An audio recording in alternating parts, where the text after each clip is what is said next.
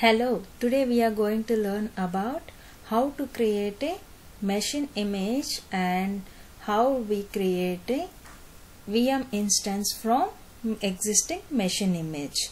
Okay, so before going to the topic, if you are visiting my channel for the first time, please do subscribe. Now let's start our actual topic.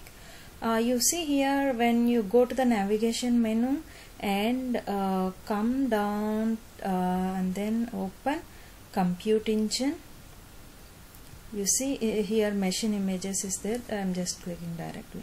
See, machine image is there. Just click on the machine images and then create a machine engine. And now we have to give a machine image. Before starting to create a machine image, what is the purpose of it? You should know.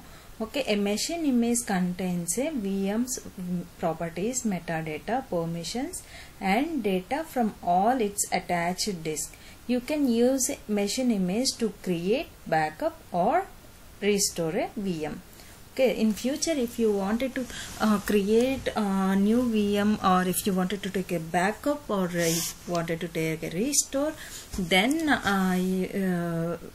instead of going to create from starting to ending from scratch the VM, instead of that you can import all the properties of existing VM using machine image. Okay, so now we are going to give machine image name demo machine image mi. Okay, or m image I am giving machine image, and then BTLearn -1. Okay, this is my name, which is permanent one, and this is used for create or backup or restore of VMs. Okay, this is the purpose. Just I gave you description. Now if you see, you have to select the source VM from which virtual machine you are going to import all the properties that you are going to select it. Okay, now here we have a instance demo1 instance available right now, so I'm taking this one. If you have multiple instance, from which instance you wanted to import all the properties and parameters, that instance you need to select as per the requirement. And then now select location, whether it is regional, multi-regional or single regional. Now I'm going to select a multi-regional account. Let's see what will happen. And you see here Asia or US you can take, and just given US only. Google managed, here see encryption, you need to select whether it might be by default it is available Google managed encryption key, so for that we no need of any configurations. And if you wanted to manage encryption by using Google Cloud key or with the different encryption keys, then you have to select these options. As of now I'm going through with the default one. And if you wanted to select any additional configurations, you have to go here.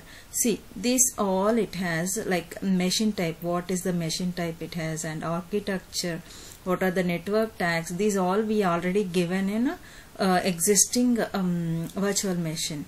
And what is the service account, and then what is the deletion protection, whether it is disabled or not, what is the boot disk we are available, network interfaces, everything it is, you see here.